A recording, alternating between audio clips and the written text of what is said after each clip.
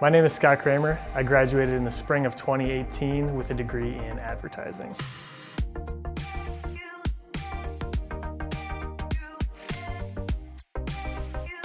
Before I came here, I went to a different school. I transferred to MSUM. When I came here, instead of competing with each other, we were all working together. I think that's probably my favorite thing about coming to MSUM was everybody was so supportive and everybody worked together so well.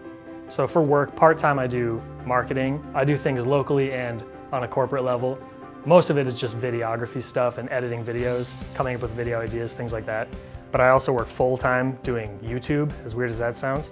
Being able to price myself out and just kind of work the money side of advertising is something that I never thought that I would be doing, but it's really good to know how to do that now. A couple years ago I ran the marathon, but I did it like without training, and I made a video about it and it kind of went like locally viral.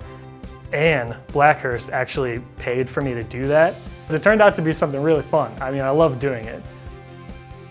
While we were here, one of the big hands-on experiences was we did a full advertising campaign. We went through and we did all the creative side of an advertising campaign, all the media buying side of it. So, I mean, just with that class alone, I learned everything that I probably would need to know for the career that I'm going into, which was great.